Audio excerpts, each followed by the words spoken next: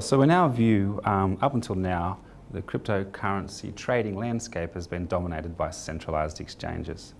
These centralized exchanges serve a couple of functions. One of those is they take and hold real-world customer assets under custody. They also write and develop all of the software that is used for matching and holding customers' cryptocurrency assets. And finally, they spend considerable effort with regulatory compliance in a complicated global landscape. In our view, consumers aren't adequately protected in the current environment with that role for centralized exchanges.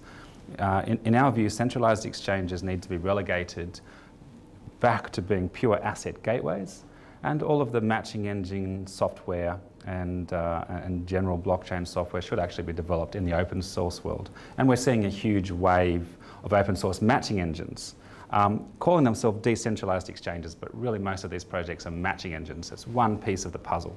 So we're trying to provide the glue with best practices, dispute resolution processes, and a framework for this migration of centralized exchanges to becoming asset gateways.